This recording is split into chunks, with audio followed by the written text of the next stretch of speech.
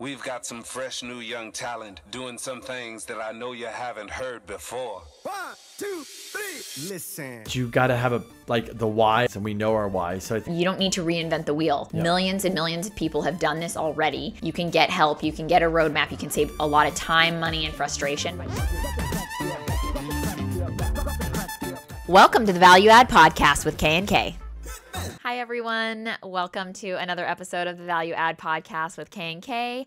Today we have Salvatore Friscia here with us. Salvatore, so sorry I messed that up. I was so worried about it, and now here we are. Salvatore owns San Diego Premier Property Management, Tenant Finders, and he also does coaching for social media for property managers. That's correct. We have an online property management social media course that we rolled out for property managers all across the country so that they can learn how to use social media better to get leads, extend their reach, and build their business and their brand. That's awesome, because I feel like a lot of property management companies are pretty behind on social media and technology in general, so you're helping bring everyone into the 21st century. Absolutely. Well, I've benefited greatly from social media, and when I noticed the benefits in my businesses here locally, it was something that I wanted to share with the industry so that I could help some of those property managers all across the country utilize social media so that they can stay relevant. And I'll talk a little bit more about that because that's a big issue in today's industry. Yeah, that's something that we're really interested in, because I feel like in a lot of aspects of real estate, property management just being one of them, people don't know how social media is going to benefit them. And there was always that kind of stigma that you didn't want to show your life to everyone. So people would, make their profiles private, or they didn't talk about work, and now it's changed so much. But I'm interested to hear from you how property managers can really benefit from that, because I don't think a lot of people know or take the time to utilize it. Sure. No, one of the first things that I talk about when I'm talking with other property managers is that if you're talking about property management on social media, you are losing. And they look at me like I'm absolutely crazy. And I say that, the truth is that you want to use yourself, because we're all brands now. People want to relate to people. They don't want to relate to businesses. And they don't want to get the hard sell every day. Absolutely. Yeah. They want to learn who you are. So you have to put in place the know, like, and trust factor. Mm-hmm. And by showing who you are, what you do, people want to relate to that, and they do relate to that. That's the reason why most of us follow certain people on our social. We want to see where they're going. Oh, I've eaten at that restaurant, or I've been there on vacation, or I go there, I have that similar type of car. They want to relate to you on more of, non-business style. They want you to be more relatable. So I try and tell property managers that it's not always that hard sell. It's not always about property management. Is to show their office culture, which is really important, to show what they're doing, who they are, what they like to do. And then one of the biggest things I talk about is an acronym that I throw out there, and a lot of property managers can relate to this, is to utilize the acronym CAVE, C-A-V-E, Community, Awareness, Value, and Educate. So on the community side, I talk to people about show people in your community that are doing incredible things. Spotlight people who have supported your business and your brand, and you'll watch your community grow. And then on awareness is people, they say you need to introduce yourself until you no longer need to introduce yourself. Yeah. Well, when you're in property management, guess what? You just need to keep introducing yourself. Yeah. Yeah. So people need to be aware of who you are and what you do. You need to make sure that your pictures and your videos have you in it so that they can recognize you. Otherwise, how can they do business with you if they don't know who you are? Right. And then the V for the value side. This is really important. It's not about what we can get from people, but it's what people can get from us. If you're not providing value, there really is no reason why people should consume your content. I mean, think about that. What do we do when we're watching a television show or we're listening to radio and the show sucks or the song's not that good? We change the channel. Change the station. So you don't want people changing the channel on your content. You want them coming back looking for more. And then on the E for that acronym for CAVE, the education side. So big. Now, it's always, misconstrued as educate in the form of like what you guys do in terms of educating in multifamily investing. That's great, but you also need to educate people on why you love doing what you do. Educate them on your purpose, your why. If people can relate to that, then you're going to be much more relatable to them, and they will find a way to connect with you. It's very powerful to use that acronym CAVE whenever you're putting anything out on social media, and that's something I try and teach property managers all across the country. It's so true. Bam! About Bam! It's so true about your story, though, because I think for a lot of us, like, we know our story and we're not that impressed by it. So we think nobody really wants to know. And I think I don't know that much. So, but somebody else might not know anything and they might find that really interesting. So Absolutely. I think it's kind of going, you have to take yourself, like, stop thinking about yourself and think about other people. And that's been a huge learning curve. It's just a little mind shift, but it is hard to kind of make that transition. And once you do, it's like the floodgates open. Exactly. But, The epiphany. I mean, I had that epiphany probably back in, I want to say 2016. Okay.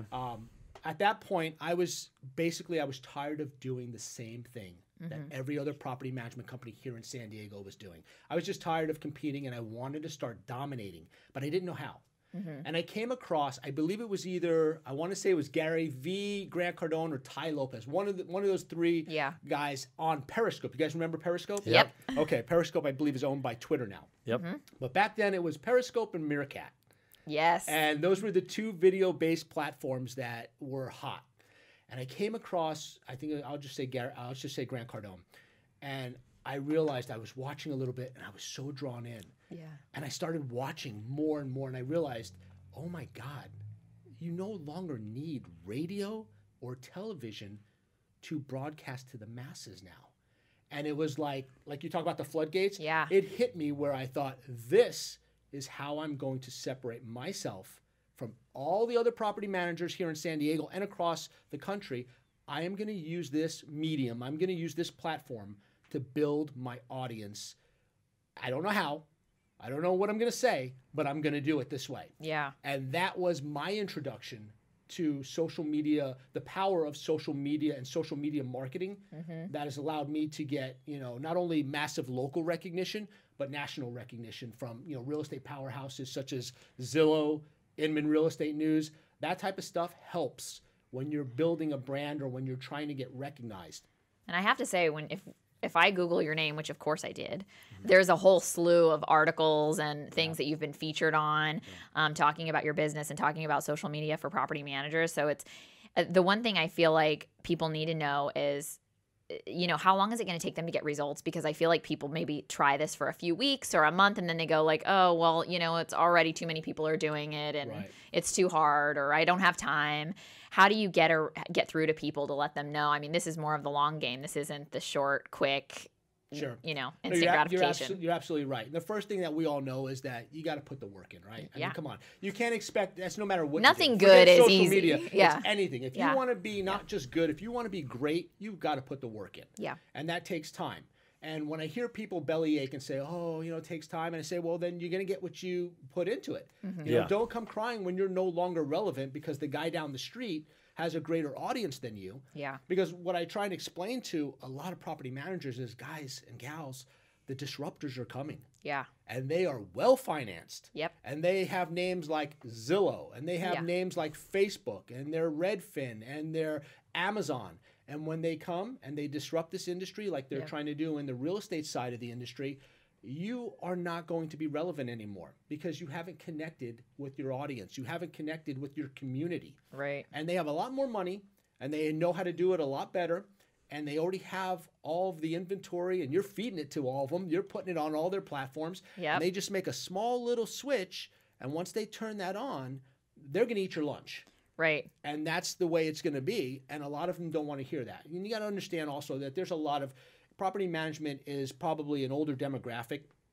I like what I'm seeing lately where a lot of younger people are coming into it because we need that vibe, because the industry desperately needs that vibe. When I first got into property management back in 2002, it was an end game for most real estate brokers per se. It was their end game. They would just live off of some residual income. And, if the management got done okay, that's fine. Yeah. But there wasn't any zest into it. There wasn't any excitement. There wasn't systems. We didn't even have cloud. Why did you get into it? Just curious. That's a great question. I stumbled into it completely by chance. I was asked by a couple of real estate agents in a brokerage that I was a real estate agent at myself in Bay Park. So you did real estate first, then? I did real estate first. So what's your kind of career, just so we go back? Sure. So I went real estate agent, realtor, broker, owned brokerages. How long have you been doing this? How long have you been in real estate? Since 2002, I've been licensed. Okay, cool. Okay. Right. So when I first started, 16 years. Okay, 17 years. They knew that I worked a lot with real estate investors. Okay. I don't really have the emotion to real estate as like the drapes and all that Yeah, stuff. yeah, It's yeah. like, give me the hard numbers. Yeah. I want to see the Are numbers. we making money or not? Like, exactly. So they knew that I worked a lot with investors, Okay. and they were starting a property management company. They wanted to know if I'd be interested in doing that. And I had never managed property before. So I thought, worst case scenario, I would learn something. Best case scenario, I could kind of hedge myself. So I agreed to do it, and we put together a really good management company. We had a lot of accounts. We were profitable, and so much so that we sold that company to a couple of Keller Williams agents 2 years later for profit. At that time, I realized, man, this is pretty interesting. My clients were saying, hey, you're good at this. Plus, I don't know if you guys remember, but the real estate market was pretty frothy at that time. Oh, yeah. The whispers were in the air, what's going to happen. Yep. That was right after the .com, right That's right. after 9/11. So things were starting to move and groove. Yeah. I told Elizabeth, I said, listen, we need to hedge our income. All my income was from real estate sales, my commissions. And I was worried. And she said, well, okay. And I said, let's start our own management company. And she said, okay. So with $500 and a couple of holdover clients from the sale of that last company, we started San Diego Premier Property Management, and that's 16 years later. And now we're managing $75 million in shared owned assets, and we've leveraged off to other companies, and all of the good has come from that decision. But that's how I originally got started in property management. Very cool. Interesting. Yeah. So can you kind of dive in, like, just tell us what kind of properties you focus on, and then why? Okay. So we manage single-family homes, condominiums, townhouses, and small apartment complexes, typically under 16 units. Okay. We don't have on-site. We try and stay away from that. We try and control the process as much as possible from our perspective. We're at a point in our career where we probably turn down more properties than we take on. And that's because we are focused on certain areas of town that we want properties in. We in the beginning, and we've talked about this, you grab what you can get because you're building, you're trying to grow. And as you go through that process, you start to realize that maybe that's not the best usage of your time, space, and money to be servicing properties that are outside of areas that you want to be in. So we've now, curtailed that to areas that are interesting to us, more affluent areas, beach-style communities, and we handle those properties there. But we do that because it makes financial sense, but also because I don't want to send my team to places that they don't want to go to. We know that there's what they call a cycle of suck. And that cycle, we've talked about that a little bit. That cycle of suck is where you've got, a sucky owner, a sucky property, and then you get sucky tenants. Yep. And we don't want to deal with that headache. And what I'm learning from just the little bit that we've talked about your property management business and gotten to know you a little bit is that you're all about systems. Yeah. So if there's a property or an owner that you would take on that could potentially compromise your system, that causes a lot of inefficiency, which would... It's a deal killer, basically. A deal killer. Yeah, yep. Yeah. Yeah, absolutely. So when did you kind of start making, like how long are we like, we got to just... this is it, and we're moving forward this way. Like, how did you create your systems? Well, When did you come I would up with love that? to just be like, we came up with this great idea. It's not. It's through trial and error. Yeah. Okay. Okay. There's a word in our industry, burnout. That's real, and you see it, and you see people who are like, property management sucks, and you're like, whoa, what happened to you in that situation that you're at this point? Yeah. And it's because of dealing with all of that, the stress of having to deal with, people who haven't bought the property right, don't care about the property, and then you're now taking on their responsibility, and it's not fair. And you put yourself in those positions, and very quickly you can get to that burnout scenario. Yep. So from our perspective, I like to think I call myself a property management social media pioneer. Well, when I think about it, we've pioneered a lot of different things along the way. So I'll go back to, say, 2007-ish or something, when cloud computing came on for the property management industry.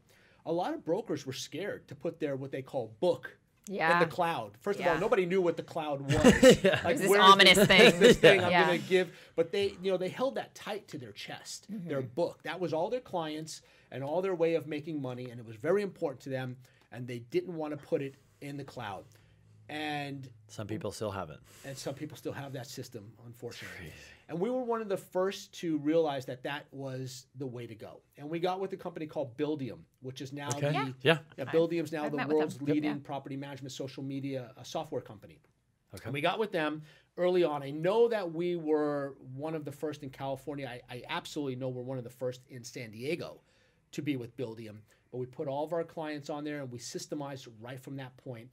And we jumped out, I would say, at least a decade ahead of everybody else. Yeah. In terms of systemizing, in terms of learning how to, put processes in place that avoid that burnout scenario, that allowed us to focus on better accounts as opposed to more accounts. Because there's two ways, we've talked about this a little bit. Everybody wants to say, how many doors do you have? How many properties are you managing? Which honestly, and what I said to you is, how much money do you make? Boom, that's all we care. That's You it. don't do property management to how many doors, because you want to make the residual income. I mean, it's just that monthly income. And that mindset, Kenny, is just not existent in a lot of property managers. agree. And it needs to be, because that's what's so important. So when you focus on better properties as opposed to more, it's a mind changer. It'll switch your perspective on the business. And going back to, putting Buildium and the cloud computing and starting from that process and the systems in place, that has allowed us to be consistent in our marketing, consistent in our processes, consistent in the type of service that our clients now come to expect from us. And that's got us to the point where we're one of the best in San Diego. Yeah, and to that point, I was actually This is with as far as like reviews and things go, like most property management companies have horrible reviews, and it's just kind of accepted now. I feel like a lot of people are like, well, every property management company is going to have bad reviews. And we even called Yelp, and she called Yelp, and they're like, hey, look, They said that. this Yelp is said that, too. probably Yeah. the worst industry for reviews. You Absolutely. guys get crushed. So Crystal went on and looked you up. She's like, holy crap. Like, Well, the only reason why people go on to leave a review for property management companies typically is when they're mad. they've had a problem. So you pissed off a tenant or something like that Yep. happens. I'm going to get back to your point though, Crystal, because you said something that's really valid, and you mentioned that most people have come to just accept that, Yeah. and that's not right. And Yeah. it's even happening in our industry. And I'll tell you when I'm hearing that really ticks me off a little bit. You hear people saying, you know what, it's actually better to have between 4.1 and 4.3 on your reviews, because that shows that you are doing a good job for your clients. And I think, wait a minute, that, if you're going to accept that level, Yeah. then you're taking the easy way out. It is not acceptable to be at 4.1 to 4.3. Okay, you should be. Your goal is 5 stars. Your goal is 5 stars. If you fall short of that, I understand, but your goal should always be 5 stars. 100%. Exactly. So when you justify that, you're just making excuses for the crappy. Well, you're basically like, that you're I'll offering. settle for 3rd place or 4th place or whatever. And that's yeah. something that we need in the industry to get that level up. Yeah, I agree. I agree, because clearly it's possible, because I think I saw you have like 33 Google reviews that are like almost 5 stars. It's like, I think you have like a corner of 1 star missing or something like that. I mean, you've basically got 5-star reviews across all platforms that I can see. And we're proud of that, and we Yeah. push that. It's not by just happening. We push that. We want to It's a make sure focus. that not only are we handling our tenants properly, but we're also handling our owners. And it's all part of that community and that engagement. That happens from, people calling the office. They're not a number. They're not an address. They know who we are. We know who they are. We stay in constant communication with them through our social media, our funnels, our email marketing. All of that is by design.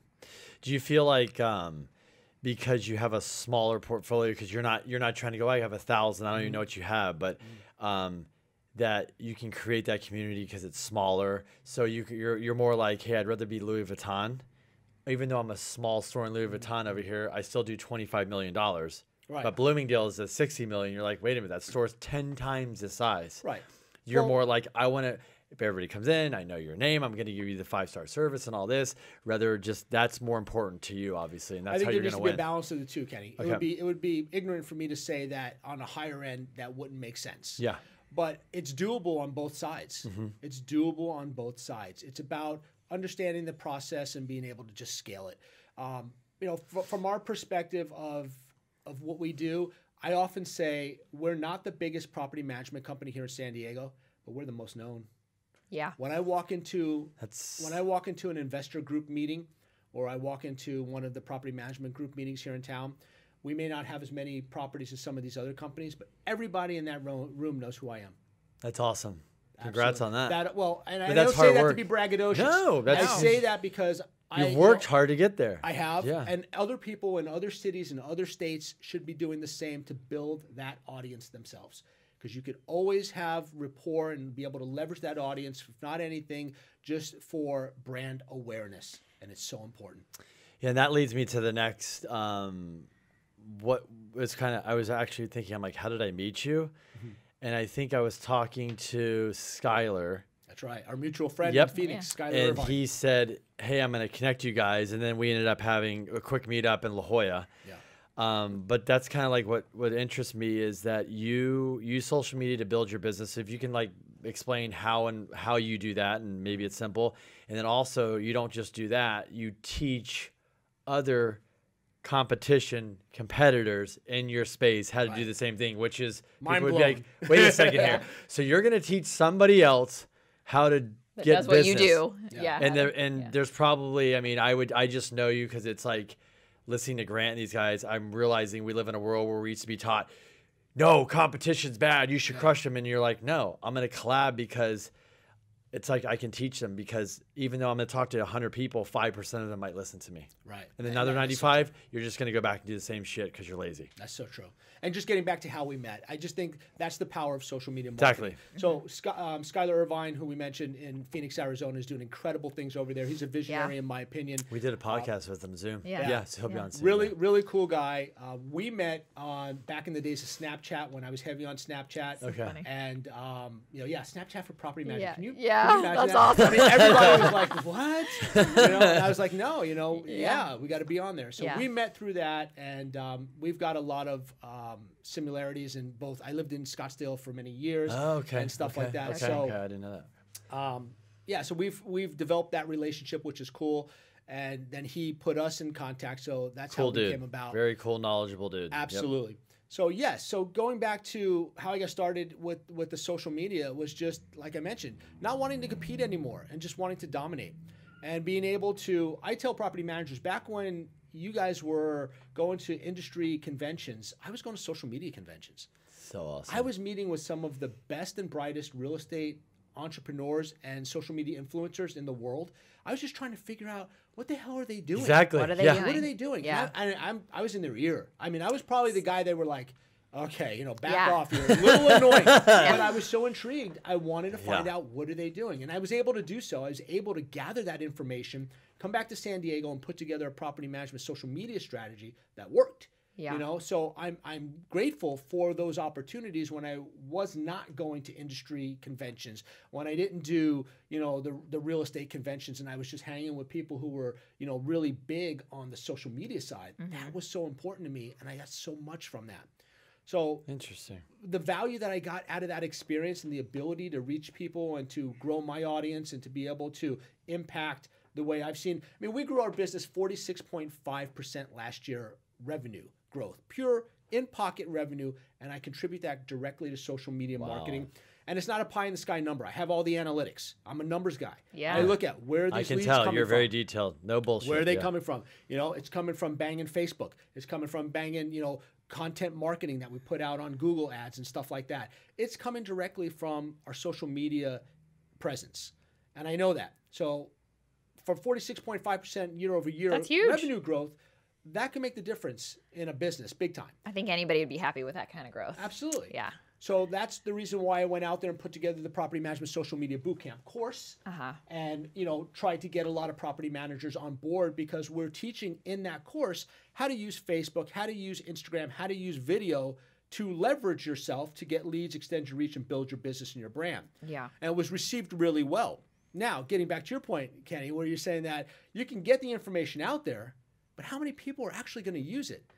That's the unfortunate side. As I look back and I see a lot of the people who go through it, it's slow coming for them to implement a lot of these social media tactics and to get out there in front of a camera and to get out there and do stuff other than just the plain old boring sitting with a tie in front of a green screen and talk about security deposit returns. Yeah. I mean, nobody really wants to hear that. But don't you think, like, I feel just from having a property management company in the past myself, and like letting that company run me, I think that's a lot of property managers. Like, you're just barely trying to keep your head above water. That's why the company's that's running you. You have the all same these ideas question. in your head of these things that you want to do, but at the end of the day, you're just like, oh, I'll try next week, and then some other thing blows up, some other bomb drops, or or whatever. So, I mean, honestly, we're sitting here that we ran a company and we did other stuff, and we realized at the end of the day, this is not for us, and burnout, right? Because we had other stuff going on.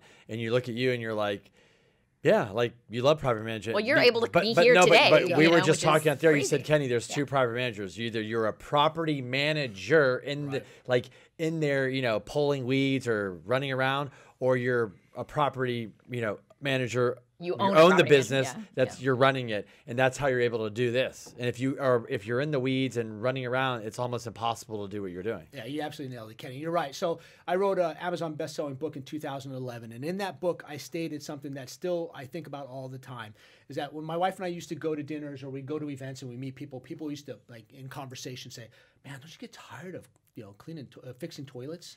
Yeah. And You're like, I'd giggle a little bit. And I'd be like, not fixing any I toilets. don't fix toilets. You know, that's not what I do. And you touched on it, Kenny. There are two different property managers. There's the property manager who's the real estate minded guy, and when the owner or the tenant calls, he's out there, you know, fixing whatever needs to be done. He thinks he's doing a great job for his owner, and that's his idea of what property management is. And then there's someone like myself where I'm a real estate entrepreneur. I've built multiple property management companies, but I'm not a property manager. If you think about it, I'm more of a marketing company, and that goes back to, you know, Gary Vee and what Grant Cardone talk about. You know, the business card or the sign outside may say property management, but we're banging it as a marketing company. You know, so it's a different mindset on what we do. Yes, I'm here today and I'm able to enjoy and do different things. And my wife and I go around and, you know, we're not out there servicing properties. We have systems and team in place that does that. Awesome. That's the big difference between the two. Yeah. So what do you so when you're with your course, if you could dive in a little bit, what is somebody expecting to get out of that? Like, obviously if they got to do the work, but what are you kind of teaching? It sounds like you're using Instagram, Facebook. I don't know if you're using LinkedIn, but what platforms are you teaching? What are you using? What are they expecting to get out of that course? And if they follow it, what are kind of some results or what they should expect back from, you know, doing it? Sure. So we approached it with, you know, we could have hit all the different social media platforms, but it'd be overkill. So we took the three that I think most property managers honestly should be focusing on. And that's Facebook, Instagram, and then the use of video. Video is not a platform, but it's so essential in every platform today that if you don't understand how to harness the power of video, you're probably going to be at a major disadvantage. You know, they say, I think by 2020, 85% of all mobile content Next is going year, to be everybody's video. saying that. Yeah. So if you don't understand that, think about how disadvantaged you are, you know, by not putting videos out there. So in the social media course, we talk about, you know, how to actually set up a Facebook ad that works. And now there's tons of content out there. You can just Google about how to set up a Facebook ad. But when you tailor it to property management and then you tailor it to, you know, actually making one that's going to get you leads and how to do it, that's really important. And we walk through step by step. Now, I'd like to take credit for the fact that I did all of the content in the social media course, but I didn't. I had, you know, 5 real estate influencers help me, and they're all major real estate influencers. They're all, you know, have their own podcasts, have their own shows, crushing it in whatever they're doing, from loans all the way through to, you know, real estate agents. Awesome. And they actually collaborated with me on the property management social media course to go through step by step and show property managers how to utilize these platforms to help them in their business from day one. Smart. Yeah. So we did that with Facebook. We jumped into Instagram. We showed them how to set up their Instagram profile to optimize it, you know, to make sure that it's actually working for them, how to utilize hashtags, all the basics. And then we do a little bit of, you know, I would say advanced stuff in there too, but we walk you through all the setup process and what you should do to get business from those two platforms. And then we talk a lot about video and the importance of using video, getting out from behind the green screen, going to show your city and the area that you live in. That's so big. You know, one of the things that I was fortunate about when I did it was we live here in San Diego. Yeah. So whether you like me or not, whether you care to see me or not, you want to see that ocean, don't you? You want to see our beautiful downtown. Yep. You want to go around and see what's happening when you're, you know, when it's 20 degrees where you are and I'm running around in La Jolla. Yeah, exactly. You know, you can care less yeah. about me. You want to see what's going on in the that's city. smart. That's a good point. So I leveraged our beautiful city here in San Diego. Yeah. And there, as I've traveled the country, and I'm sure you guys have traveled the country and the world too, there's beautiful places wherever you go. And you can make your city or wherever beautiful by sharing it with whomever. So I teach a lot of property managers that, you know, use that as your backdrop. Get out of the office. We don't want to see, you know, you sitting on a green screen. Show the people in your office, leverage, give kudos to team members and stuff like that, but get out and show your city. Teach people about what's going on in your city, what's happening, are there events, cultural events, whatever. It's so boring to see people just walking through properties with the same old, here's the kitchen, here's the bathroom. After a while, unless you're, managing multi-million-dollar properties, that gets old really quick. Yeah. So you got to leverage something else for your content. I think it's true, though. I mean, because like I said to you the other day, and you said it's the biggest compliment. I hadn't met you in person, but I felt like I knew you already. And so there's that aspect of it. But also, too, people think that they don't have anything to say or anything to talk about. So that's absolutely like such an easy thing to do is show your city. So you don't have anything to say, start with doing that. And then hopefully the kind of ball starts rolling and you start getting some ideas. Absolutely. That's a great approach because we all started out that way too. I mean, when I first started, I didn't know what to talk about either. And I just shared, my wife and we were driving around, going to different properties, checking them out. And I thought that would be interesting. And I got a great compliment from somebody who said, I never thought property management was interesting until I seen you walk through a property and you were talking about how you were going to renovate that property. It was one of our own properties that we were going to do a renovation on and reposition. And I walked through and I was just, nonchalantly talking about, hey, we're meeting out with the contractor here today. We're going to take this wall down and do that. And that, resonated with this audience, this person, who thought it was interesting.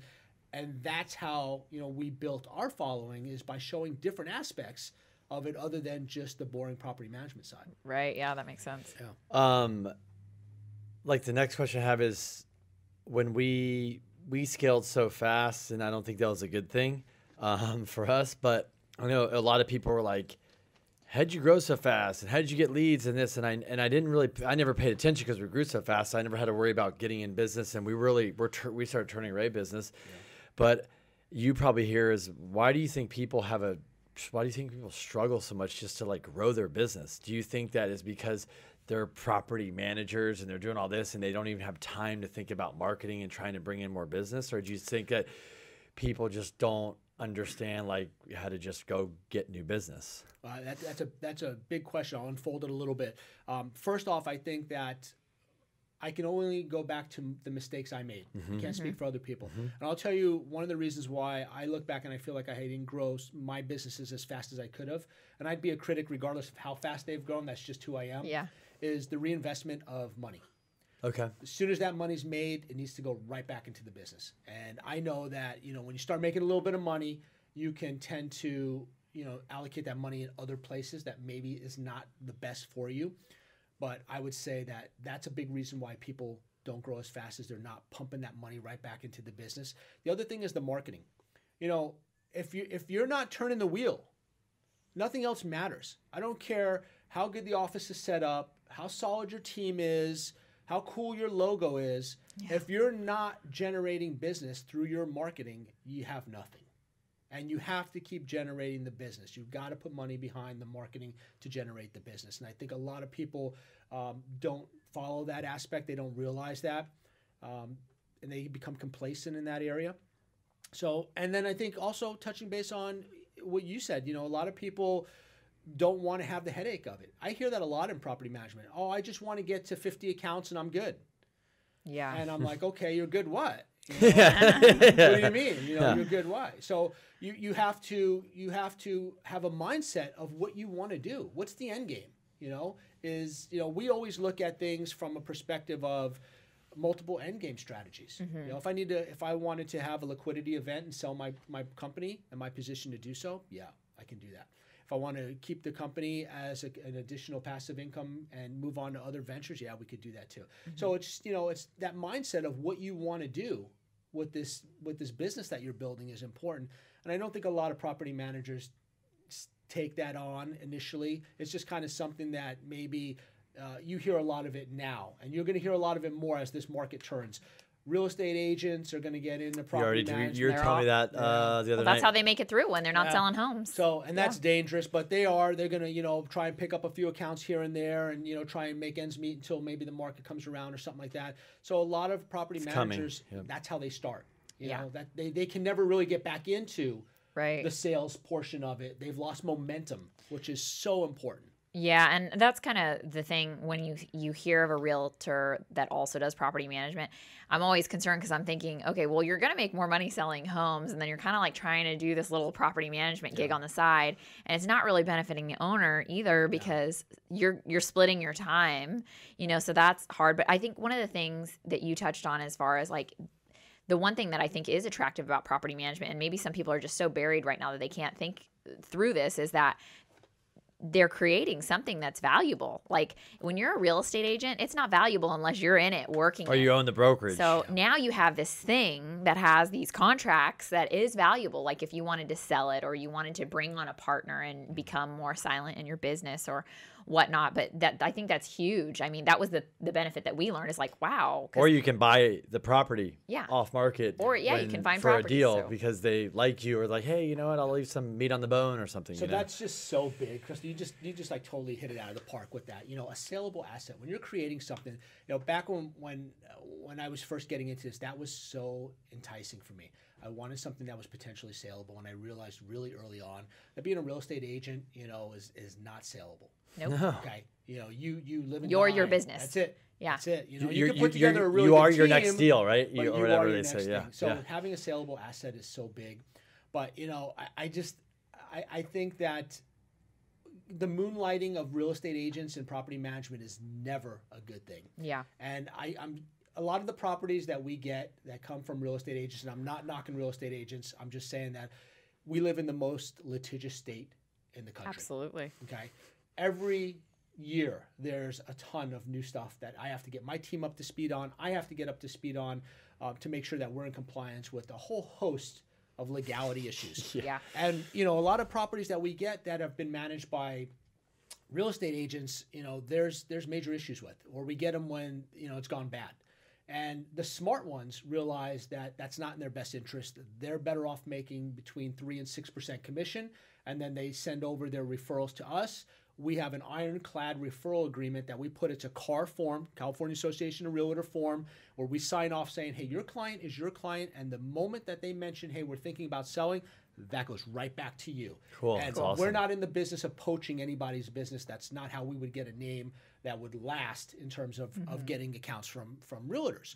And some of the best real estate realtors and real estate agents in the city send us referrals, and they're smart to do so because they can concentrate on getting their business the way they should, and they know that their clients are safe and Happy with you. Yeah. we have a great relationship, and it's been really interesting to foster that over the years. And we knew early on that those accounts coming from those agents needed help. Yeah, I mean, and I think too, having a great referral partner for anyone or great referral partners, it just makes it builds your rapport with those people as well. That you have experts on your team that can help handle any aspect of the process that they need help with. Absolutely. Yeah. And then Kenny, you mentioned also about being able to buy stuff. Man, I'll tell you what. Yeah. Most of the deals that we have come through our Exactly. clientele. That's what people don't get. I love yeah. it. It's we're the first ones to know everything that's going on with that property. We've most likely we've put that tenant in place. Okay. We understand all the repairs that have been done, need to be done. Yep. We can put together an offering package that is very attractive.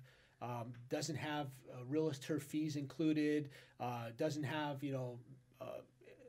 repair issues. There's no loss of rental income during the time when we can do it. And we have, our last 3 or 4 deals that we've put together, we've had like 350%, built on that. Yeah. Money pull out when we've liquidated those properties. And it's just come from that involvement with property management, which has been incredible. See, that's attractive no, that's too a for beauty. sales, That's a great side of it. That's for sure. I mean, that's why. I mean, even guys that do commercial brokerage, that are smart, that don't spend all their commission. There's some in in realtor. Yeah. They start to learn as they get experience. They're like, they're calling and they're like, I'm not going to show this deal. I'm going to buy the damn deal. I'm going to raise money. I mean, that's how these guys have built portfolios. I'm like, you guys have one of the best jobs. You can make commission, reinvest it, and then you get to see these deals that sometimes we never see. We're like, what do you mean you found that? Why didn't you give it to me? It's too good. I'm not giving it to you. Right. So, well, and I always say you should drink your own Kool-Aid. If you're in real estate, why don't you own real estate? That's concerning. Right. So it's like if that's your business and that's really what you're passionate about, then you should also do that yourself. That's just such a big misnomer in our industry too. It's so funny. So many people just don't grasp that concept. And we were just talking about there, and crazy. this is another point which we didn't get to. This is really true, and I think we all agree, and some people might not agree. There is a difference of a person that owns a property management company that doesn't own any real estate than somebody that owns a property management company that actually owns property that's bought and sold and rehabbed and gone through the sell and exchange and all that. You cannot sit here and have a conversation with somebody across, the table and speak, honestly and just understand where they're coming from. And I think you do manage and basically approach everything differently once you've owned and operated and you've actually had to evict somebody. You took the hit. It was your money, not somebody else's. The whole song and dance. Having skin in the game always makes a difference. Yeah. And what when you're speaking about something as opposed to when you're just regurgitating information that you've heard. Right. We have a lot of that in our industry. We have a lot of that on social media. You see that a lot too. I mean, the people who are out there. Real recognizes real. I say that a lot. Yeah. The people who are out there who are doing it. The market that we're getting into right now, and you guys talk a lot about multifamily, the market we're getting into right now, you're going to start seeing a lot of that, a lot of the silliness start happening. And it probably already is start happening. We see it from our side, from the property management side. We know right away when somebody's not positioned properly in their asset. They come to us and, they've got concerns. They need somebody in ASAP. Now, we all want to get our properties leased up right away. But there's a difference between you contacting me on the 5th and needing somebody in by the 12th. Yeah, absolutely. And then when I start to peel back the onion and find out, well, why is this? Well, the property's been sitting vacant for 2 months. Okay, why has the property been sitting vacant for 2 months? Well, because we were asking $300 more than market rate. Okay, so why are you asking $300 more than market? Well, we just changed out all the doorknobs. Yeah. Yeah. Okay, so you just changed out all the doorknobs, but you want $300 more. Good. And then you start to realize why. This individual is what I like to call, and it's probably not the best term, but it's the truth. And I mentioned this when we met at the event the other day. It's the dumb money. Yeah. When the dumb money starts flooding into the market, it's a tell. And, there's a few tells as property manager that I get. That's one of them. The other one is a lot of my friends around town start to contact me wanting me to speak or to come to their real estate event and, talk a little bit about property management. And usually that's a sign that there's some hesitance in the market. There's a lot of events happening right now. I hope you Everybody's guys are. I hope you're speaking listening. somewhere. These are, it's funny that we've all sitting at the table here. It's like you got into real estate a couple years for us, but this is called, as one of the bigger real estate investors I know that owns a lot of stuff. He said, the one tip I'll tell you is know your market cycle. And if anybody's listening, you have people here that are on the forefront, and we're talking about a market cycle. Absolutely. And you start listening to vocabulary words, and you start going, am I hearing, property management? Oh, you're getting a property man. I mean, this is what you start hearing, or dumb money or things like that. There's a reason, because last cycle, we were talking about the same exact stuff. It was scarier, but right? I mean, it's the same conversation. But it's the same conversation, but we have short memories. And I did a post on it the other day. I think you saw it too. We were at the off-market deal and cocktails event that you guys hosted, which went over so well. I posted on Instagram that the buzzwords in the room were opportunity zones, equity repositioning, and I think, what was the other one? I forgot. We were talking about tax Trump law too. Yeah. But so some of those buzzwords you've got to listen to what people are saying, because those are tells. Yeah. And you're starting to see, especially on our side, we will get those people who need the property rented right away, or they need that aggressive rental rate, and the justification is because they bought wrong. Yeah. And a lot of people say, well, hey, it's funny on that post, Kenny, you can look at the contrast in comments. All of my real estate friends commented, man, it's a great time. It's a great time. Yeah. And then all of my real estate investor friends run. Well, they were just not so much run. They were thinking like, what do you think is just happening? Just a little caution, just deals that you might have pulled the trigger on 2 years ago, you probably wouldn't today.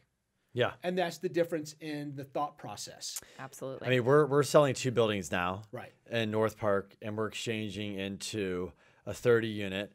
And so we're going from $330 a door to $190 or something. Right. So you're scaling up more doors and more cash flow. You got it. Okay. So we're not looking to try to go into the neighborhood and go, let's reinvest and try to do the value add and do this.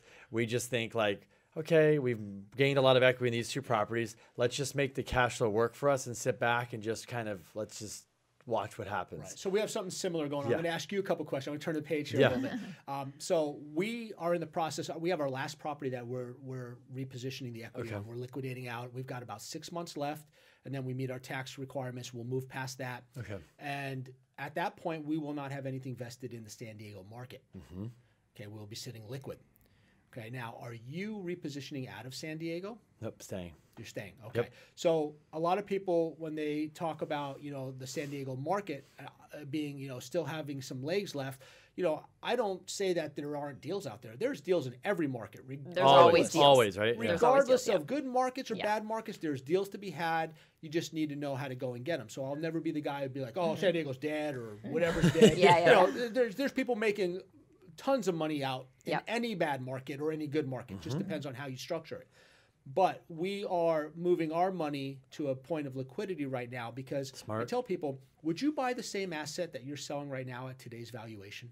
And most of them are like, oh, no way. That's something you need to look at. I agree. That's something that's really important. So when we look back over our properties and we're like, whoa, okay, the last 3 years have been nice. Now it's time to, get in on the cycle at a different place, just a different point. And it's not that there's anything wrong with San Diego. It's just the time right now is not the time to, maybe be going into areas or properties that you might have gone into 2 years ago or 3 years ago. Well, and that's the difference. There's kind of the two strategies. I mean, for us, we kind of want to continue to stay in the game because that's just our choice. But the other thing is being liquid when we're kind of maybe hitting in, facing a downturn or we're at the bottom and we're kind of like starting to trend up because a lot of our clients in the last recession, they tripled, quadrupled, or even more their wealth during those periods because they had cash when other people didn't. Crazy. And to be able, that's so important because to be able to be in that position, the liquidity and the mobility are two things that are very, very important today. And that's the reason why we're seeing not to transition into some, but that's the reason why we're seeing a lot more people wanting to rent than own in their personal primary residence. Liquidity and mobility are two things that you need to be able to move. You need to be able to take advantage of opportunity. Well, and we are trying to teach this too because we have a lot of friends and some clients that are, wanting to get into real estate and they're like, do you think I should buy a house right now? And I'm like, you know the answer to that question. Yeah. Why are you asking? You're asking me because you already know the answer. We sold, we rent, we own our real estate portfolio. We're exchanging out because we feel like we've tapped out. We can't go rent higher and there's equity. We're going to reposition it so we make a really good cash flow. But we have other stuff coming back. So we have the opportunity because of loss carry forward. So we're like, do we sell this property, take a gain, and sit on cash? And we're definitely, we have a goal by the end of this year. We're definitely going to be sitting on nice liquidity, and we'll just kind of sit back and watch. Isn't that a great position to be in? No, it is because this is what I tell people. Over the last 10 years, since the last cycle, 10 years, I just got educated. Yeah. Before that, I was entering a cycle where I was like, I'm in crisis mode. Yeah. I'm just holding on behind a boat by dear life. Like, how am I going to get through this? Now I'm like, it's crazy to come into a market and you're like on the forefront. You're like, wow. Because I know last time, if you had the money I did now, how much better you can be. And that's what I tell people. The value in that cycle to go through it. Double master's degree. Don't beat yourself up if you missed it, but the value in the cycle, just to witness Learn from is it. like so powerful. Yeah. Because now what you're doing is you're positioning yourself. Well, we get another at bat. It's coming up, It might not be as good, but it's another at bat. It's another one. And that's what's so important. And like I always tell people is like, you're never going to catch the bottom or the top, but that middle part is okay. You just got to know where you are in the cycle. Yeah. And that's what's important. Yeah. So, we're on the same page. We're getting liquid as well. We've gotten rid of most of our properties. We got one more to go. And then, we're going to see what happens and reposition money in different places. We're actually rolling out for our clientele a joint venture opportunity for our clients to get into multifamily anywhere between 16 and 60 unit properties in California, Arizona, Nevada, Utah, and Texas. And we've gotten a great response from people wanting to do that. So, that's something that we're rolling out as well from our standpoint. So basically like a syndication? Well, I don't want to say syndication because there's a lot of legalities in forms of doing the syndication, but a joint venture, maybe a small pool of one or two people, depending on like-minded people who want to own. Correct. Depending on the amount of money that is in that certain pool, Yeah. that we'd be able to do something Cool. like that. And the asset itself too. And it's smart because people come to me all the time for advice on what they should do. And I always say, if it were me, I would try to, if I didn't have enough cash, go find other like-minded people who wanted to buy as big of an apartment building as I could, because 50 grand or 100 grand isn't going to buy anybody anything. Right. So if you could, again, go in with somebody who's got the experience in management and owning and operating and renovations, and be able to get in the game, because that's the hardest thing. It's like that first step is so hard for people to get in. How do I do it? Right. So But I also think that there's a big fear of missing out aspect in that too. So a lot of people, and we've all seen this. I've been on stage with people who have talked about, I had $15 million in assets and I lost it all in the last downturn. You're always going to find the guy or the girl who's lost it all in the last downturn. And you're like, how the hell did you do that? Right. Like, So the fear of missing out on a lot of people also compels them to make poor decisions. absolutely, I Some agree. of the best deals I've ever think made are the that's- ones I haven't. Yeah. And you hear that, a lot of people say that, but it's true. I look back on some properties. I just looked back on a property we were going to buy in Beaumont, Texas. And this was several years ago. It was a pretty good-sized complex. And we decided not to go on that because we really weren't confident in the job centers around the area. So we pulled out, and within like 3 weeks later, they had the hurricane come through, and it like annihilated this complex. Oh my and I'm gosh. not joking. Wow. I mean, I'm sure there would have been insurance and everything that would have been on it, Yeah. but just imagine the headache. Yeah. Your roof's gone. Yeah. You got, 2 years of your 70 life, people who need to be relocated. Yeah. And I was just thinking to myself, did I get lucky, or did my knowledge of maybe something else stop me from making this bad decision that would have ultimately led to me having to deal with probably a year of headaches? Right. And it's that type of stuff where you don't make those decisions. You don't make that. Instead of being like, oh, I've got to make my first deal. I've got to do something. So I run and I jump in on some property, and it's not the best deal. No, I mean, you definitely have to do your due diligence, because we are not at that point in the market right now where you just throw your money in and you just get lucky and write it up. No. Yeah, if That you're is- buying in 2009, 10, 11, you could just throw your money Right. and you could buy a Right. dump and you're going to make it's worth more now, right? I mean, Right. I mean, we wish we had more money in those times to Of buy course. more things. Of course. Yeah. And I am seeing that more and more. And that is another sign of like the market taking a shift, is every single person who can scrape together a little bit of money wants to own Yes. real estate. remember those So- people like real estate was the devil in 2008 or 9? Yeah, It was like, it sucks. I hate real estate. So it's always the thing when you hear, people talking about it in, restaurants and stuff like that, that it's time to be a little cautious. And you hear that a lot more chatter, a lot more people who have no business, that's not their primary thing, and they just have a regular job talking about buying property and stuff like that. That's some time to take notice of what's going on, and maybe it's not the best time just to evaluate it. Yeah, there is some big owners here that they're so big that they just continue to buy because it's not going to make a match. Oh, yeah. Like, No, you know what I'm there's saying? different scale. So people, Oh, yeah. I'm like, yeah, Guys but own that's a like tax 400 issue. units and stuff like that. That's not that they care less about what the market's going to be. Exactly. That's They why could people are like, care well, Grant's less. buying. I'm like, guys, this is a different A level. whole nother level. It doesn't. Yeah, we do Right. tell people that, like, your model for buying your first building, your first investment is completely different than the guy who owns 1,000 yeah. units Yeah. or 500 units or The, whatever. the machine that's flowing is like he's got to get the tax Right. problem. He's like trying to. Yeah. His problem is not being able to get rid of money fast enough. Exactly. Right, That's right. his problem. Right. So I mean, when So don't compare your. That's what people I tell people like. This is why Chris and I are like we're the same thing. We're like we're preaching it because we're like, look, I know people go see this guy that's speaking on stage owns 3,000 units like this, and it's whether it's Grant or somebody else. It's like, guys, I get it, but he's speaking. But you got to understand that's not you. Don't not put yourself. And that wasn't his strategy when he was you. right. He has graduated to that strategy. Right. So absolutely, but yeah, there's different, and so many people project other things on themselves or what they want to do. But you're right about that. Absolutely different stage of investing. Yeah. And if you're here in San Diego and you're looking at buying a property, There's still like the There's apartment still we have. deals. The apartment we have when we look at it, it's a great deal for us. There's still we hear great deals going down all the time, and then there's people that want to go buy, units for $500,000 a door, and like you said, they're like, hey, one's 5 units the vacant. You pressure gotta rent it out. I cooker's on. can't. Sure. You're And like, then, whoa. you know what else is another tell that we find from these people is that they talk a lot about the interest rate. And I'll say this. This is pretty funny. So a quarter point, half point to them is like the world.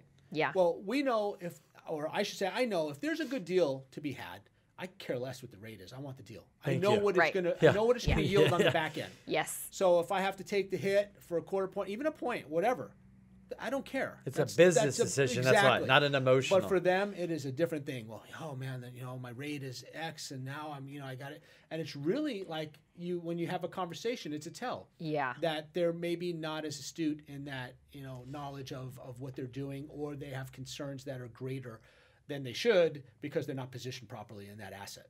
It's funny Absolutely. when I talk to clients, since I do residential finance, and they talk about rate, I go, it's funny. They go, why? I go, when you write your check after you close this every month, do you look at the payment, the rate? They're like, the payment. I go, There you go. Yeah.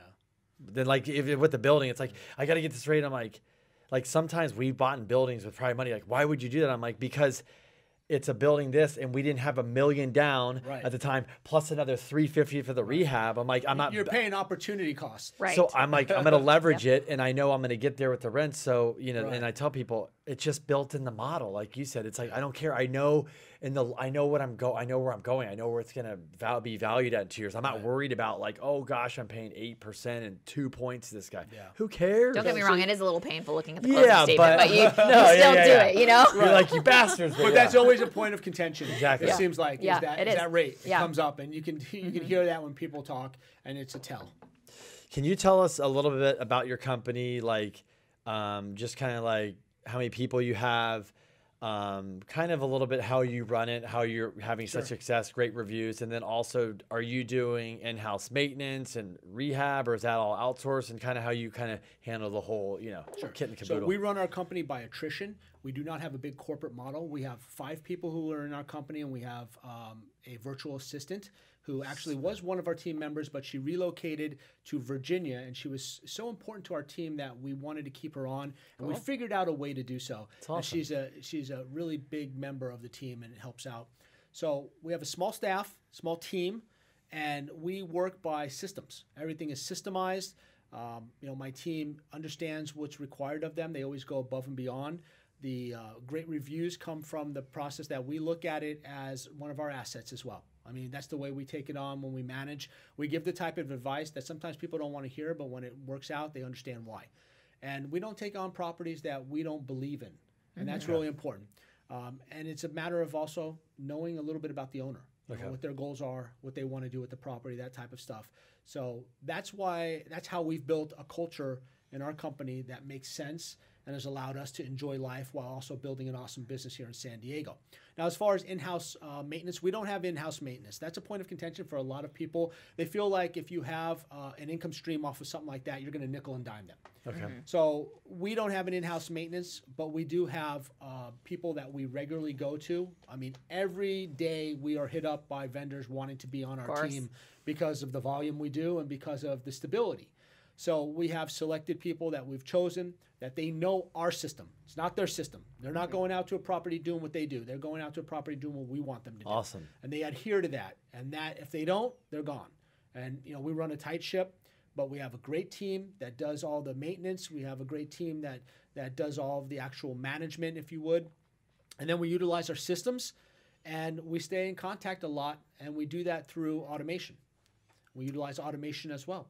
So it's a matter of a lot of different touch points. We have the personal touch point as well as the automated touch point. We keep our brand in front of people.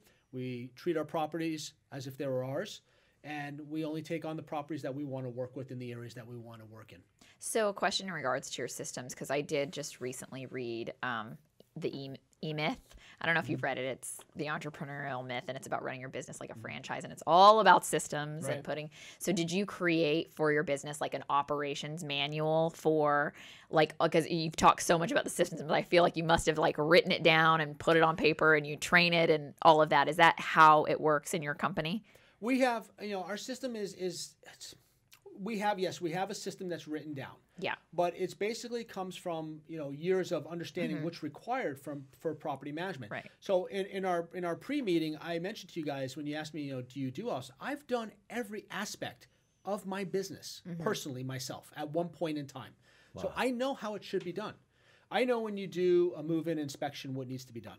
I know what a move-out inspection needs to be done. I know, what it takes when you have a request that comes in. I know what a maintenance request that's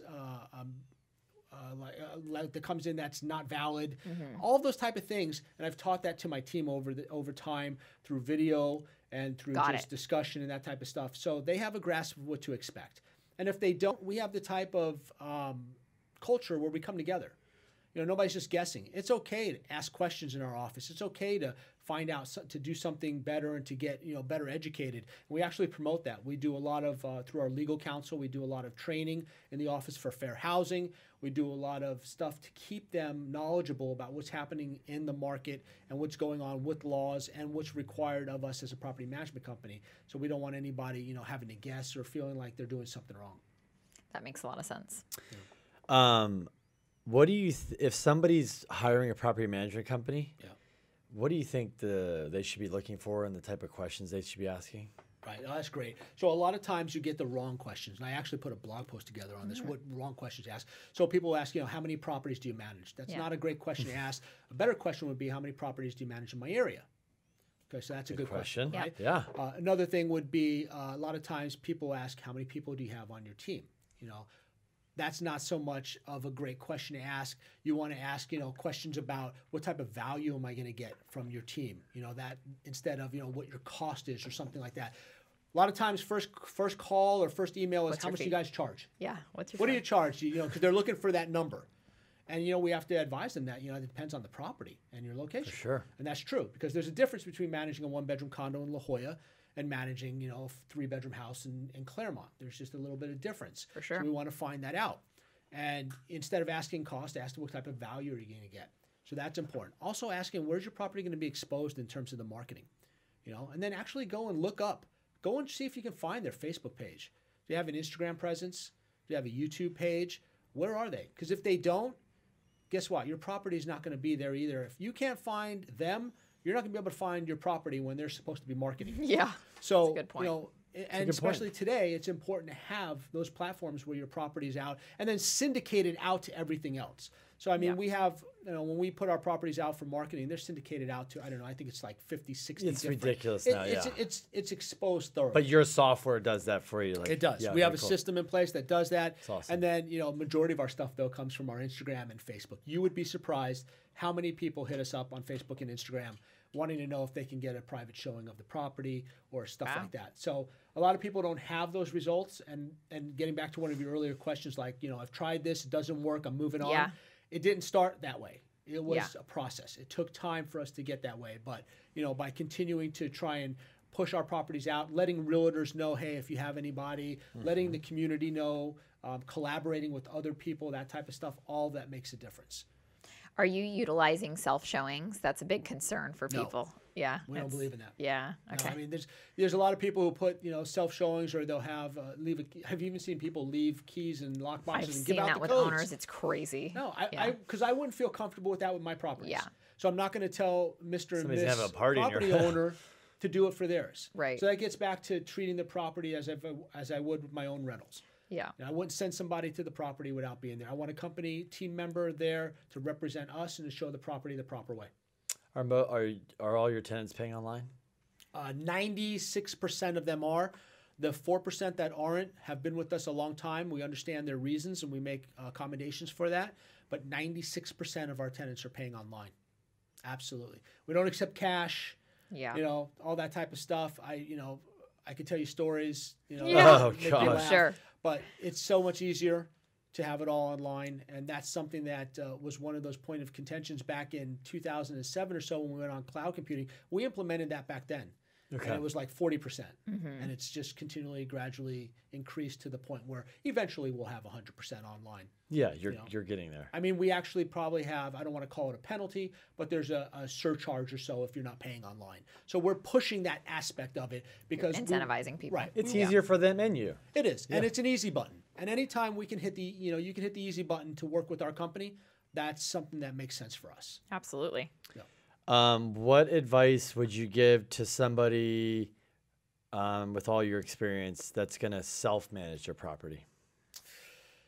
it's hard because right away you expect me to be like, don't self-manage your property. And there's certain circumstances where people, should self-manage their property, and there's circumstances where they shouldn't. I look at it from a time aspect of it. We have three main types of clients and three different avatars. One is our accidental landlords, the people who never had, thought they were going to manage a property. Maybe they are being relocated or they received a property through a death in the family or something like that. They come to us and we help them with the management. Then we have the diversifier, and those are people who are typically baby boomers. They've got a little bit of money, and their financial advisor told them, go and diversify, the big diversify thing. Go and diversify. So they go out and they buy a 2-bedroom condo or a house in Claremont, and then they don't know what to do with it, and they come to us and we help them. And then you have the true and tried real estate investor. And that's the person who's actively making their living investing in real estate. And they understand that their time is best utilized growing their portfolio and getting assets under ownership as opposed to running around and managing their property. Tell people that all the time. Those are the three types of people that we service. So the person who's self-managing, I say, look at the tax for one. Just look at the tax benefits of having a management company. You can write us off. Okay, typically you won't be able to write off your time. I mean, there are a lot of people, there are tax laws in place that will allow you to do that. Most people don't know how to do that. If they're managing their property, they're not at that aspect of it. And then not only just the tax purposes of it, but your own personal time. Your time is worth something. Your time is the most valuable thing we have. Absolutely. Yeah. So if you're married and have children, like I am, and I have 4 children, okay, and that range from 6 to 19. I want to spend most of my time with my kids and my family. I want to go with my wife to dinner. I want to hang out in baseball games and ballet and gymnastics and do that type of stuff. I don't want to be dealing with the properties. I just want to receive that nice little check the first of the month. Right? Yeah. So there's a difference between cash and checks and then running around and dealing with, managing a property. Yep. So it depends on the person, and I'm not going to just go full-on property manager on you and say, you got to be doing it. But there are some reasons why it totally makes sense to have a strong management company managing your property. Spend your time wisely, whatever you like to do with it. Get the tax, benefit from it.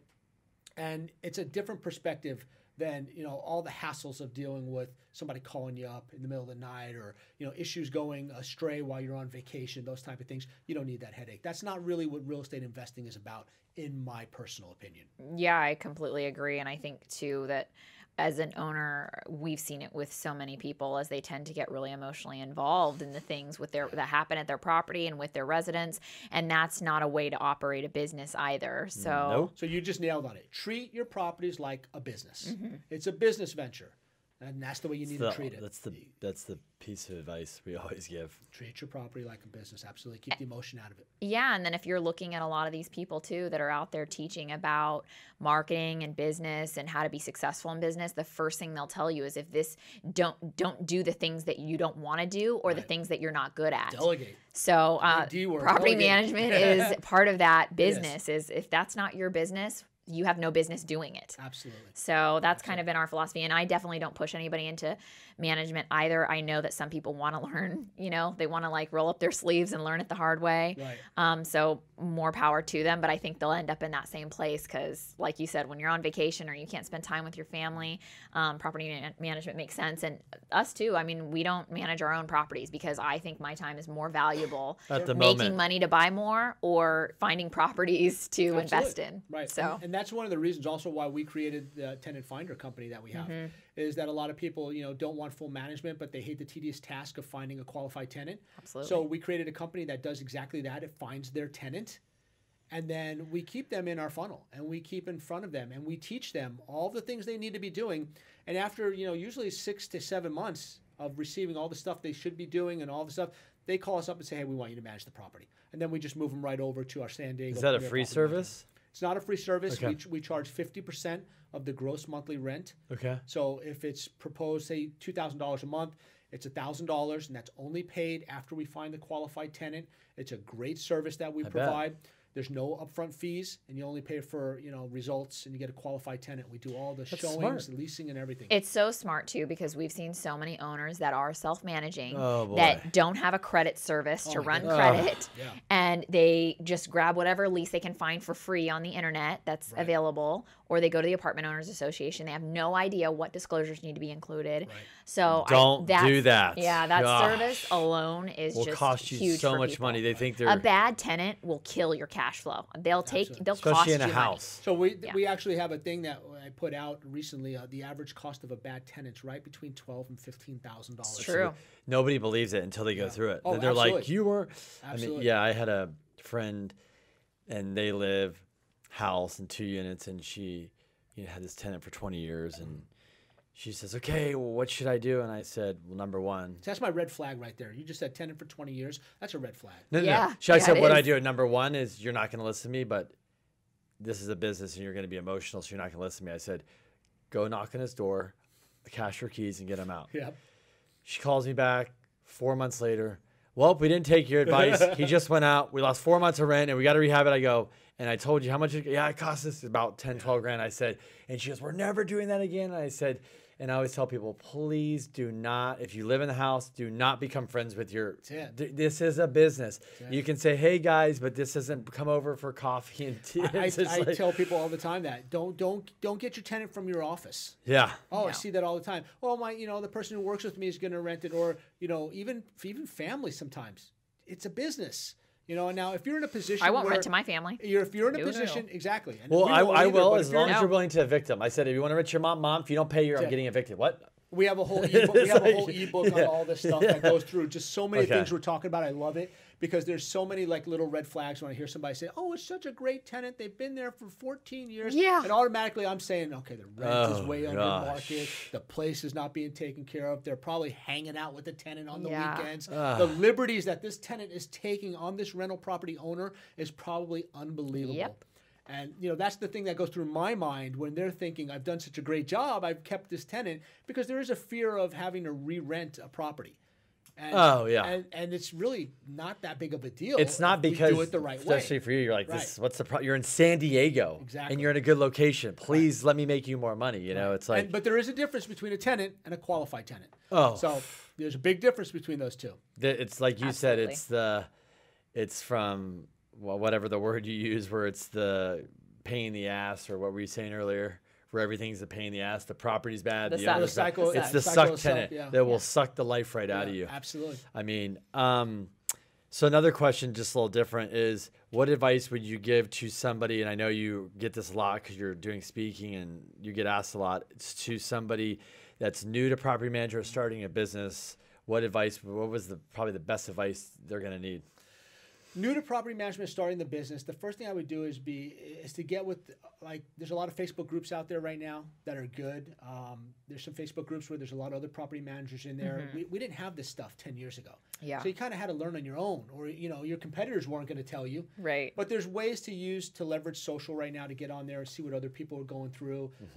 That's definitely something I would do, is to just and when you start anything, is to get knowledge in it. Learn about what you need to do prior to doing it. And that's the first thing I would advise them, is to learn about this business a little bit. Go at it from that aspect. Before just jumping right in. I would. Yeah. I just think that you in property management, there's some landmines you can land on that are pretty big.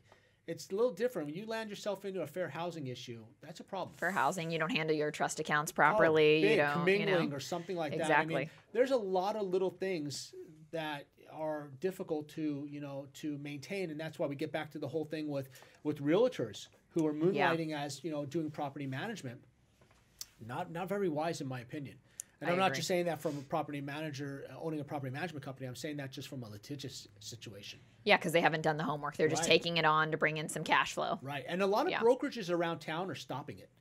I've noticed, a lot of the bigger brokerages don't want that. I think liability. The BREs, they're getting audits, and I think they're just like, they're going through it, and I think it's like, this isn't worth it. Let's get rid of it. I think that's what it is. So I mean, I think that's a positive. I do too. I agree. In the United States, we are probably a decade behind the UK and Australia in terms of what they're doing with property management. Really? They have really I never knew that. They have really they have better systems over there, and they have better restrictions and compliance in the UK and in Australia for property management that we don't have here. Now, I'm not saying I'm in favor of that, but I still think that there needs to be some type of pulling together of the industry. Yeah, you don't think somebody should be able to just walk in and just start a company because there's some states you don't even need to be licensed. You know, it's crazy. So here in California, you need to have a broker's license. But I think there's some states, and I don't know them offhand, so I'm not going to say them, but there's some states where you don't even need to have a license. So you could be managing somebody's property, handling their trust funds and all that type of stuff, and not even be governed by any government entity or anything like that. So there's some danger that's happening there, some dangerous stuff that's going on. It is even though thankfully in California you have to be licensed. It is interesting though that you could just go get one license to do all these different things in real estate and not really know how to do any of them. Like you've got this license and you could be a property manager, or you could be a realtor, or you could do commercial loans. I guess you've got to get an MLS to be residential, but there are a lot of different things you can do in real estate just with this one license that doesn't give you any specific training. Well, I mean, even theoretically, you don't even really need a real estate license. You can have a business and professions license. Right. So yeah, I mean, there's a lot of people that are in our industry that probably shouldn't be. And we see that when the cycle is going to turn, you're going to see a lot of those people go back to doing what they should be doing. Yeah. And that's healthy. Yeah. And I think that as the disruptors come down the road, and they're knocking at the door now, that there will be a major overhaul of our industry, whether that's on the real estate sales and brokerage side and also the property management side. And it's necessary. I agree. It's necessary. A consolidation is probably necessary just from the standpoint of compliance as well as just service, expected and required for the industry. Absolutely. What do you, I know, because I know you go to a lot of events and you're obviously kind of like paying attention. What are you kind of seeing or hearing, or what's your kind of thoughts on what disruption you think might come down and when we'll really start seeing more of an effect than just hearing about it? I mean, I know we here can talk more detail, probably we know, but what are you kind of seeing and feeling going to all these events and stuff? Sure. So on the real estate side, you're already seeing it. So on the brokerage side, you're seeing, Redfin rolled out their 1% listing fee. People are losing their minds with that. But honestly, I say this, and real estate agents really get pissed off when I say it. If you are not selling over $1 million properties continually, your value you really can't say anything that you have above and beyond value than somebody comes in at 1%. What are you going to tell me? Your marketing is so much better.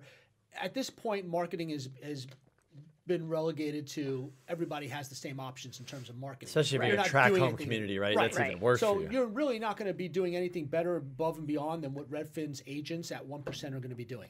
Now, people pay, when you're selling properties here in California, that 1 million probably is not the best barometer. Yeah. 3 million, 4 million and up, you're paying for that individual's clientele, who they know, the places they go. They have invested time, money to build up that audience to where they can reach out and say, I've got this pocket listing or I've got this property, and they can reach a group of people that have the means in order to make a move on that property, and there's value there. And they're doing more marketing, like with drones and video and all They're spending a lot of money. And it's international marketing as well. So there's value in that real estate agent, realtor side of people on the upper end of sales. There really isn't anything. You're selling a $400,000, $500,000, $600,000, $700,000 house. You really can't convince me that you're going to do something above and beyond that's going to justify the other 5%. I'm just being real, right? Yeah. I'm just being real. So we're already seeing that with Redfin. Facebook is going to jump into that as well. I mentioned this earlier. Amazon, Facebook, Redfin. They're all getting ready. They're all getting in it because they have the platform, they have the inventory, and they already have the systems in place. They're going to, you can't compete with that. Right. So when they come down, they're going to come down hard, and they're going to force consolidation, which is necessary. They're going to do the same thing in the property management industry. You're already starting to see it where they're, looking at, basically taking the properties and then bunching them together to market off to certain property management companies that are willing to pay for the leads. So that's like phase one. So phase two is they just now move on beyond that and get their own property managers who are part of their organization who manage the properties, and they just kill all the mom and pops. And that's phase two probably. I mean, they have the time, the means, and the know-how to go about this where it's never really going to happen. And that's going to happen within the next, I think, 5 to 7 years. It's happening in financing too. I mean, Kenny's seeing it on the residential Oh, yeah. side. Yeah.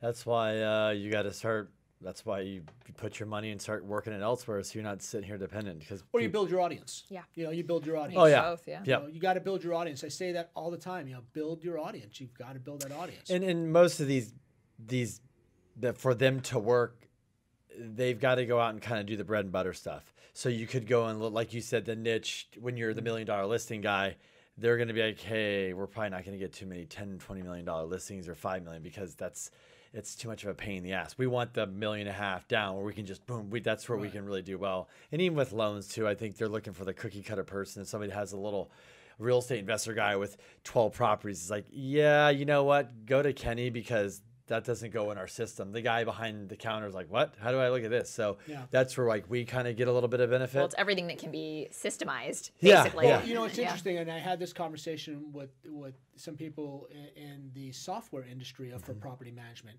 and it's really not that big of a stretch to think all they really need to do is start buying up some of the property management software companies. Amazon has unlimited money. They have the money. They can go and buy up property management software companies. Now they have access to every account. Yardi, that's on Real there, Page, there you go. Yeah. and they're in. Yeah. That's it. And you'd be a fool not to sell, whatever they throw at you for the valuation. So I mean, it's not that far stretched that that this is going to happen very quickly, and it's going to be a shock to a lot of people. It's going to be a shock, and then you always hear the people talking about, well, but there's no personal feeling to all that. Honestly, that only goes so far. Yeah. It only really goes so far. So Nobody really thought Uber was going to take off. All right, and now when's the last time you guys were in a taxi? I don't even see them anymore. exactly. Like they're Here's gone almost. Here's the other problem is you're like, where is my taxi? Yeah, right. Hey, are you coming? Like you nobody, like just hit the button. I can track you're coming or not. So I just think we live in a world, like you said, where you got to build your brand, and that's what you have. That's what it is. You have to build your brand. I was at a really cool event downtown. I got invited to. I forget the name. It was called Elevator Night San Diego. It was really cool. Is that where Ed Milet was? No, it was. But Billy was there. Billy Okay. Jean was there. But I was probably one of the older guys in the building. But I was there, and somebody said something that I wrote down. It was so impactful that I wrote down. And I think it was Danny Fleshman said that in the future, business people, they want people to be as big as corporations in terms of their personal brand, so that entrepreneurs can kind of control the society and the culture of society and put their time and money towards things that matter to them. And I think that's really impactful because if you think about it, your personal brand, right now we're all trying to build our personal brand. You may have 1,000 followers or 100,000, whatever, but the value in that personal brand, the recognition of who you are and being able to be known around, your city, your state, your country, the world is so important that will be the future of business. We're not going to be doing business anymore with the logo. We're going to be doing business with each one of our faces. When I look and I say, oh, there's Crystal. Oh, there's Kenny. Yeah. And I'm going to know. And that's going to be how you go forward in terms of how you do business.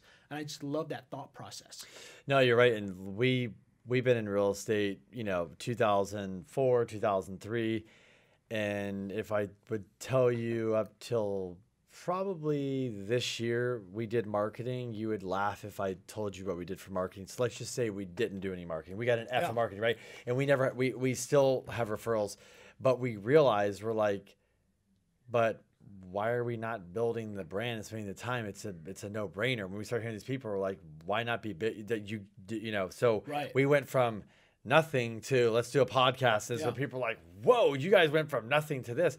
This is crazy. And I said, no, this is just, I'm not going to sit here in 5 years and go, oh my gosh, I'm in panic mode, do it. I'm like, in 5 years, you and I we're already 5 years ahead of you guys. Right. We're not going to be scared to talk in front of a camera. Exactly. That's the same thing I just say. Is like when I first started out, getting in front of Snapchat was so real and so raw that it wasn't live, but it was the closest thing to live. Yeah.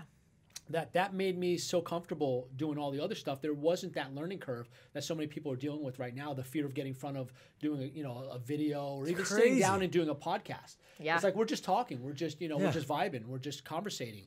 And it's not like a lot of people you were mentioning. I thought was pretty funny earlier, Kenny, when people come in and it's like this major interview. Yeah, that's how they're tense. And it's like you're putting on a different face. You have to be who you are. when you're doing podcasts, when you're doing video, Even and when you you're out and speak, about, when you speak, you're up there. You're like, Exactly. this is me. Like if I'm talking to my it. wife in the audience, Right. like it's just I'm just That's gonna it. tell you how it is. Well, I'm and not- it's true because in the beginning when we first started, we were trying to plan everything. And then I was like, it's so funny how you get so caught up in planning. Yeah. And then you're like, wait a second. I know this. This is what I do. What am I doing? Yeah. It's so you have to. So when people get nervous, I do tell them that. I'm like, this is what you do. Just talk about it. Right. Yeah. It's like We're get just out of having your this, head. so I Yeah. remember to hit on the points I want to ask you. I'm not even the question. I'm like I'm not even gonna. it's a question for me to read. You But know. that is a Right. big shift because even Mitch in our office, we were having him do some videos and he did not want to do it. Okay. Yeah, it's funny. He was, Yeah. wow. But now the other day I said, Mitch, you're doing a great job. He's like, it's what I do. I love it. And it's I just love kind it. of like, I oh, love this is it. what I do. Of course I'm going to do And I a love good to look job. back Yeah. on our videos when we first started. Yeah. Oh. Liz and I, when we first started, when Facebook Live first came out, we did a rent time show. Okay. Similar to like a podcast, but Yeah. it was just video. That's And cool. it's so funny. Like our first couple ones were kind of stiff. We're like, hey, you know, Yeah. it's kind of Yeah. funny. But you know, it's neat to look back on that stuff and just see how it's progressed. But doing that initially has gotten us to the point where we're comfortable doing this type of stuff. Just like throwing out the podcast right now. Yeah. Whatever comes up next, you'll easily gravitate towards and have the confidence to go right in without worrying about what to say or how to say it. You're just gonna feel comfortable doing it. I mean, I walk around my house all day long doing Instagram stories. Yeah. Yeah. It's like no big deal, kids in the background, my wife, Yep. we're doing stuff. That's my life. That's what I'm doing. Yeah. It's not like I'm setting people up and, you stand here, you stand Right. there. And it's natural now. It's become a part of your everyday life. Right. It's a habit now. It is. And it's funny because it's coming. The space is becoming crowded. But it's funny when we had Skylar on. Yeah. He knows the numbers and things. And I know you asked me today, so I'm like, I don't really pay attention to numbers. I'm probably so much like Gary Vee. I'm like, I'm just like bring people on and push content because I know. Not like how many followers you have. And all it's that, just yeah. like with real estate is we buy and do this. I'm not sitting there going, oh, look what I just keep Right. I just keep going, and eventually can stop and go, holy shit, I created this. And with this, I think we just keep going. But I realize, Skylar was saying like a lot of people, Kenny, they start a podcast, and I didn't even think about this. He goes, they'll do one or two things like, oh, I didn't get an audience, and they quit. Yeah. He goes, 97% of podcasts started. I don't even know if they're just around after a certain time. I go, really? He goes, no, literally. He knows. He's like, Kenny, if they don't see that instant gratification, they're over. They go and post a couple things online. They're like this, like, I didn't get 100 likes. I'm not doing it anymore. Right. And like you said here and said, It's also work, though. I've been They doing have this their over own and why, over. though, also, Exactly. you know? Exactly. That's why Yeah, with and you, it's just like, it didn't, when you posted to say, hey, I'm going to post this house on Instagram, the first time I didn't get anything. Now, like, people know he'll post on Instagram. I'm going to check out if he has anything Right. new coming. They Right, know it's now. repetition. And Exactly. it's also putting out the good content. And Skylar will probably tell you he's the first one. He's been doing his podcast, which is awesome, for a while now. Yeah. But he'll be the first one to probably tell you that when he first started, he didn't have that many viewers, if Yeah. any. Yeah. They were first learning the whole thing. Yeah. So Just like we all do, though. Like we're all starting. That's why even for us with Gary Vee, and I've told people this too, when that was kind of how we got our start. Like, hey, we need to get on the ball here. Is like I heard something with Gary Vee. I'm like, Kenny, you got to hear this guy. And then Kenny was obsessed after that. But we went back and looked at his like first wine library episode. Wasn't that cool? Oh my, it's the best. But it's so cool because you're like, okay, because now Gary Vee is like Gary Vee. Like he's so comfortable, but he started from the same place. He just started Right. before us. Right. So Well, it's even like, Grant said- you Grant gotta says, like, start you'll- from this exactly. place and Yeah. keep moving. That's what Right. people, Grant's like, my first year I did videos, I get 40,000 views my whole entire year, putting all this stuff. I get 40,000 views in one video now, one. And then, and then the amount of money he spends on marketing is crazy, but people don't realize, like, they just, like we were saying with the real estate owners, they look at the guy that's like, I got 1,000 units.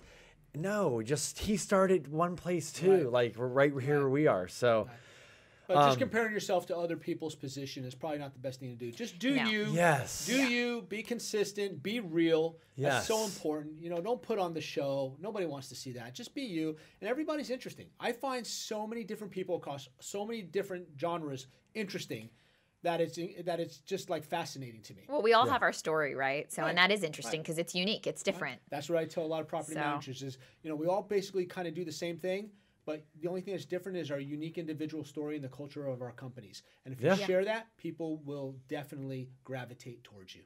Yes. Two more questions. Do you think or feel that property management is the most important part of owning real estate? No, You don't. no. I think owning real estate is the most important part of owning real estate. I mean, it goes back to you have to start, right? Yeah. So you have to own real estate. I think that's the most important thing in my opinion. You know, once again, I'm an real estate entrepreneur, owns property management companies, but owning real estate is the most important thing to you. Most important thing. That's your why. My why is different. I have a couple whys. I have a short-term why is just to be a better version of myself every year. A better father, better husband, awesome. You know, a better businessman, a better social media content provider, better whatever, every year. But my long-term why is generational wealth. Yeah. You know, options. I want to give my kids the options to, if my daughter wants to go to France and learn cooking for a year, I want her to be able to do that without having to worry about, you know, where's the money going to come from or being stuck in some crappy job or something like that. So my long-term why is generational wealth, but my, you know, yearly why is just to be a better version of myself every year. So what's next for you guys? Next for us is to build out this this program where we're buying more properties, bigger properties with our clientele. Scalable, absolutely. Continuing to grow our businesses and, you know, just add more businesses. I want to add more to our empire. We're what you call growing an empire, building an empire. And that's what I've been focused on for a long time. That's a great book, by the way. You know what? I'm going to get you that book if you haven't already read it, by Elena Cardone. Yeah, I have not read it. Okay, I'm going to get you that book. My wife, Elizabeth, recently finished it. She handed it off to me. I ran through it in 2 days. Probably going to run through it again.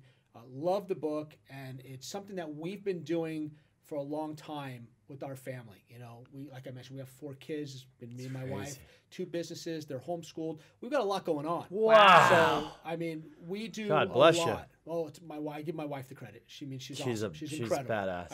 I take the credit sometimes. But she's awesome, and it's having that mentality of we're setting this up.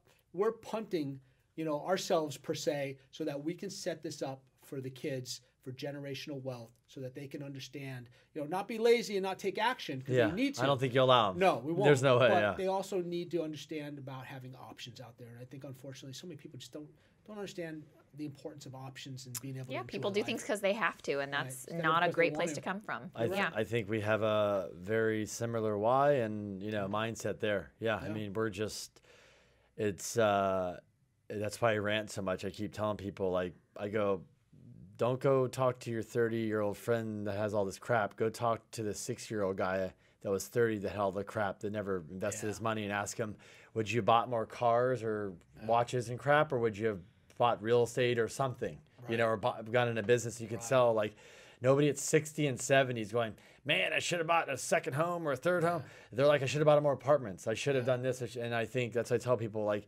everybody's living this, but what are you going to, who wants to grind when you're 60? I mean, I just see it. And we're lucky we're surrounded by it. It's sexy to have the hot cars and all that type of stuff.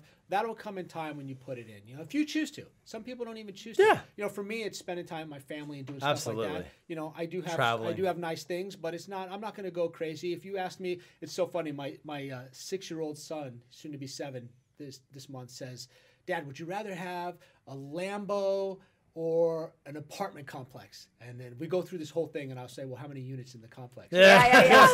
He'll say, worth $1 million. And I'll say, okay, well, how much is the Lambo worth? And he'll say, $3 million. And I'll say, well, I'm going to take the Lambo. And, I mean, we do these little things where I'm trying to teach him that, you know, it's not about just the material things, but I'm giving, you know, some thought process to the thing that provides, you know, income as opposed to the car. And he gets that now. And I tell him, you know, listen, if you want the Lambo, you just got to go and get the complex. And the complex will give you the Lambo. Yes. And he's starting to get that. And it's so funny because he's like, now he likes, when we drive around town, he's like, will that complex give me a Lambo? I'm like, absolutely. That's cool. That's so, you know, no, that's cute, good. Though. It's kind of, I always tell Crystal, like Robert Kiyosaki, I listen to a lot of his podcasts. First book I ever read that Rich changed Dad, Poor Dad. everything. Rich Dad, Poor Dad. Yep, agree. Changed my whole perspective on everything, honestly. Liz and I, when we read that book, we like looked, I think we spent like 5 minutes just looking at each other like. Did you get It's cool that you guys like read these things together and then come back and talk about it. It's just cool to see a part. I mean, we do, but we do a lot of the it's same cool stuff, to see that kind of like teamwork and partnership. Do you guys get together weekly? I recommend it if you don't. Go grab a glass of wine or an iced tea or something and just get together weekly and vibe. It's important. We do. We've gotten a little bit out of it with a 5-month-old, 5 months, and so now we we're gotta kind get- of yeah, coming you have to- back yeah. and making Totally the understand. schedule. But yeah. But Totally the cool thing is understand. we work together, so we'll go grab lunch. Yeah. But Crystal and I, so right now we're going. We'll tell. We don't care. You'll probably get it. We're actually working on building a sales funnel. Cool. So that's what I tell people. People don't understand what it takes. So we go home. We're with the kiddo, do that, and then when the kiddo goes down, it's like sales funnel, and she's on a 30-day challenge, so it's like 1 to 2 hours Yeah. of homework. Yeah. So we're going through and we're talking. So it's just a constant pushing because it's like I want to do it now. But you know what, guys? It's fun. And Oh. I'll tell you Oh, we what, have fun with it. a lot of people are like, how do you do that? How do you work together? How do you-" It's not a We chore to love me. it. It's Yeah. life. It's Yeah. what we do. It's a passion. It's what we do. We have so much fun. Yeah. My wife and I, we love talking about this stuff. Yeah. I get fired up easily. So if I see something where, like, I'll see something, somebody does something so easy that I've made so hard, I'll get fired up because I'm pissed that I didn't put that together faster. Yeah. And she's like, chill. Yeah. I'm like, I can't believe it took me so long to realize that, it was funny. So, yeah, I just think that mindset and togetherness and all that is good. That's it's a awesome. Positive. Yeah. Well, cool. Well, hey, thanks for coming on. Thanks so much. Thank you. Spend your guys. time. I mean, this is great. I think a lot of people are going to get a lot of value of this, and especially if anybody owns real estate or you're a property manager or anything. I mean, you got a lot of value. Absolutely. And I have to say I do appreciate you putting yourself out there and working on your brand and doing this stuff, because I know we're doing it and you've been doing it longer. It's a lot of work. It's time. And I think I tell people, if you would just do it and get over yourself, the benefits you're going to get from it, not just maybe with your business, but just how you think about yourself and everything. It's just such a big improvement for yourself to get over that hump. You just feel so much better when you can look at the phone and just talk into it, not worry about what somebody's going to comment or say. And if somebody says something bad, it should just fuel you more to be like, cool, I'm going to be better then, or whatever. I absolutely Yeah. love that. Yeah. So, yeah, guys, congratulations on the podcast. Yeah. I really appreciate you guys having me on, and I'm excited to be here today. Thank you This is so awesome. much. Cool, And thanks. we'll link where everybody can find you. So Absolutely. Yeah, where's the best place to find you? I'm on all the social platforms, so you can go. My name is a little bit longer, but it's Salvatore SALVATORE _ Friscia, and that's FRISCIA. And then my company, San Diego Premier Property Management, is at SDP Management. Cool. You can find us on all the platforms. Awesome. awesome. Thank you. Thanks, Salvatore.